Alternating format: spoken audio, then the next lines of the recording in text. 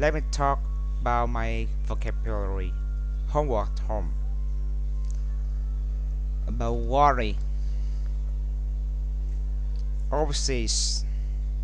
Overseas. I'm living overseas. Overseas talks about a foreign country across an ocean. Sometimes we say abroad.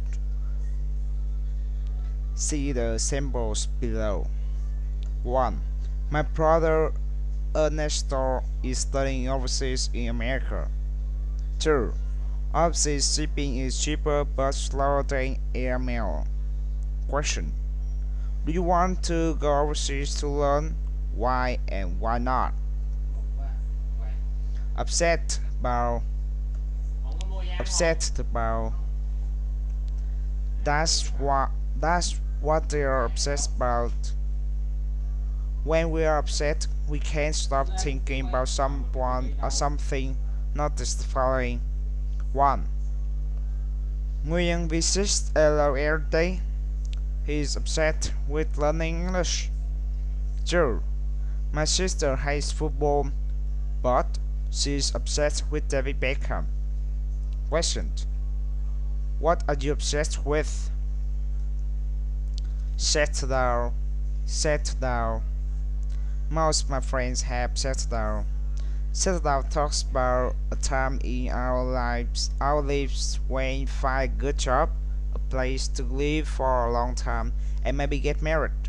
Here are 2 examples. 1.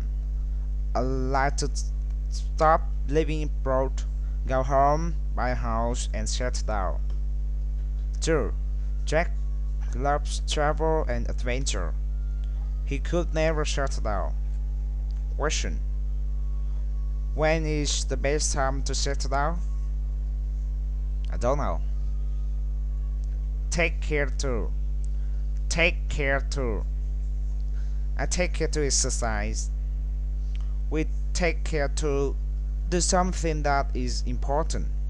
In this mixer, exercise is important for Barbara's health. Look at symbols. 1. The weather is rainy, so take care to drive carefully. 2. I take care to include a lot of fruits and vegetables in my diet. Question. Do you always take care of your health? How? Sport. Can I still sport them? Here, to sport someone means to take care of them. Parents always sport their children while they're young and at school.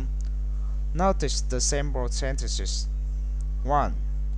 Hans had to take a second job to support his family. 2.